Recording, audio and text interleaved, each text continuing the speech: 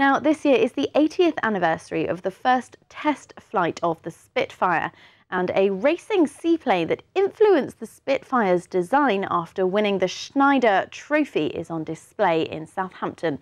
Our reporter Shan Robins has more. Southampton's Solent Sky Museum pays homage to the birthplace of the Spitfire and have on display both the Spitfire and its forerunner, the Supermarine S6 that won the 1929 Schneider Trophy.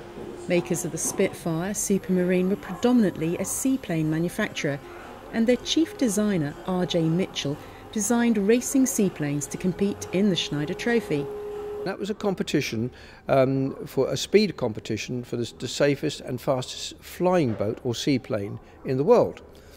A number of countries were involved over something like 10 years.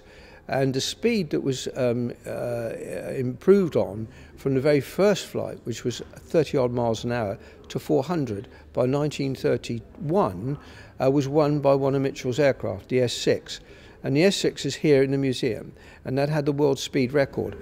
It was the fastest aircraft in the world in 1929, and this is an original aeroplane.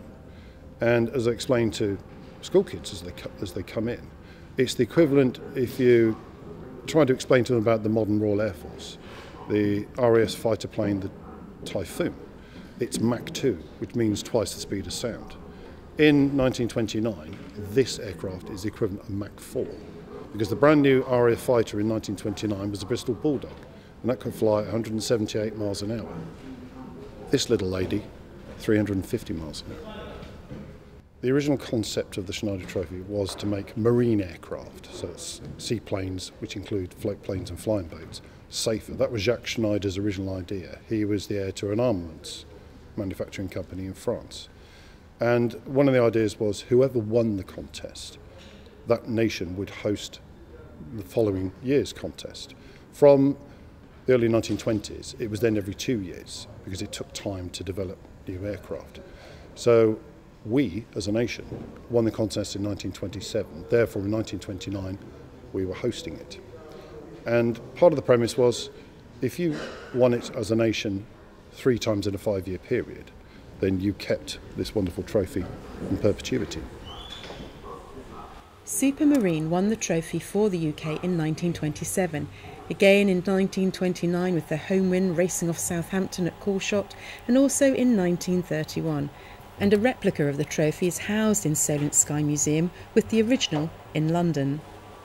It became a national pride element, really, particularly for people like Italy.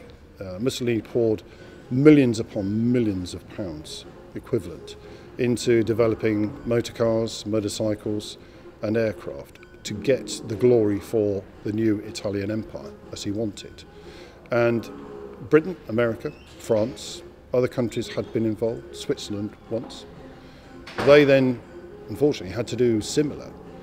So different companies in different countries designed aircraft for what people think is a race, but it's not. It's a contest to make aircraft safer. The final part of each year's contest, or each 2 years' contest, was, yes, a race. And that's what people remember about the Schneider Trophy. Mitchell was able to gain a tremendous amount of information on high-speed flight, which stood him in very good stead when he went on to design Spitfire. And if you look at the two aircraft, quite different, but there are very many characteristics in both. The winning seaplane of the 1931 Schneider Trophy is displayed in the Science Museum in London, and Solent Sky's museum manager is passionate that the 1929 winner's rich history remain here. It belongs in Southampton. It was designed, built and flown in Southampton originally. And it did move around afterwards. It was dismantled and it moved around within Supermarine. They actually had it hanging from the rafters at one point. Then it went to various displays. Straight after the race it went to Crystal Palace on display. It ended up also at the Festival of Britain.